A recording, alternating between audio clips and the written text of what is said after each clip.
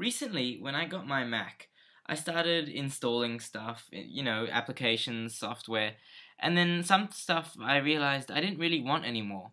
So on the PC, usually when you don't want anything anymore, you usually uninstall it. And to do this, you will go to the control panel and pretty much go add and remove programs and uninstall something. It's quite easy that way. So when I got my Mac and I wanted to uninstall something, I was quite confused. There wasn't really any easy options out there that I could really see. There was nothing in the system preferences or anything like that.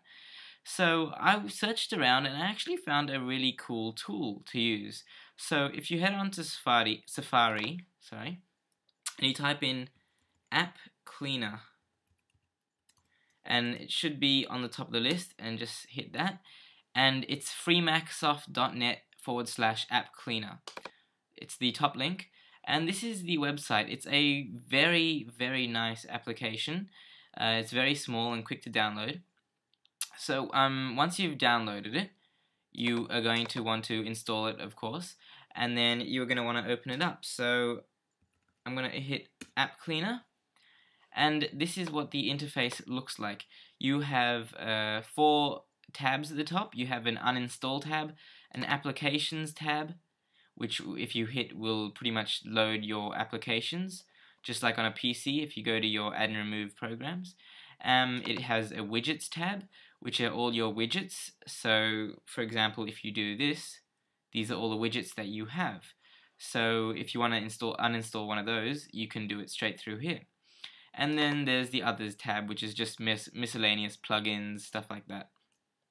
So what you can actually do is you can either get an application from your applications folder. So if I just go to my applications folder over here, I could pretty much drag an application that I want, and let's just say I want to uninstall Audacity. So I could pretty much just click and drag it straight into App Cleaner, and it will recognize it.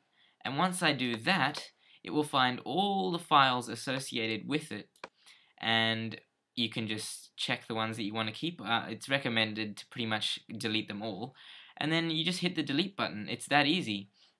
But there is actually another way to do uninstalling applications. What you can actually do is just hit the applications tab over here. Then you'll see a whole list of all your applications, and what you can do from there is just select Audacity, then hit search, and it will search for all the files associated with Audacity. And then you can pretty much, as long as you have them all selected, just hit delete.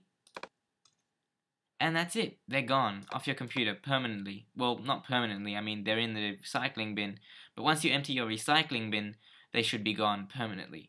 So that is the most effective way to uninstall software that I have found on the Mac. It's quite easy to use. It's much better than having to go around searching for each individual file which is associated with that application. It's much easier. And yeah, I like it. It's essential for every new Mac user, or for every Mac user. Yeah, pretty much any Mac user. But especially at the beginning, if you've got a new Mac, this is one of the first top 10 things I think you should install on your Mac, because you're going to be doing a lot of installing, a lot of uninstalling, and it's going to drive you insane unless you have App Cleaner. So this has been Daniel for Live Tech Australia with a cool tip on how to uninstall your software applications. I hope you guys enjoyed it, and see you later. Bye.